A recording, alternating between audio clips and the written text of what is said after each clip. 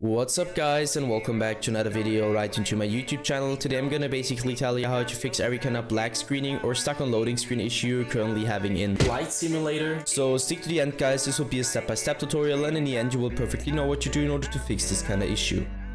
Before we start right into the video, I just want to let you guys know that I would really appreciate it if you would just leave a like, a comment or a subscription right into my YouTube channel. It would really make my day and help me out as a little YouTuber as I am.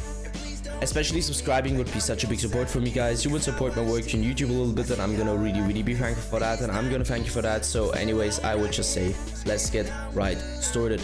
So the first step I would recommend doing for everybody, or the main step, is gonna be to navigate to the very bottom left corner of your screen, where you're gonna left click your Windows symbol, and use a Windows search function in order to find Windows Defender Firewall. So you're gonna type it in, and once this one pops up, I want you to click Windows Defender Firewall. Just simply hit enter or left click it. Once it pops up, navigate to the top left corner, click into the second link where it says allow an app or feature for Windows Defender Firewall. You're gonna click on that, and once this tab pops up, navigate to the right hand side, click on to change settings, and go down to allow another app. After clicking on to change settings, you should be allowed to click on that.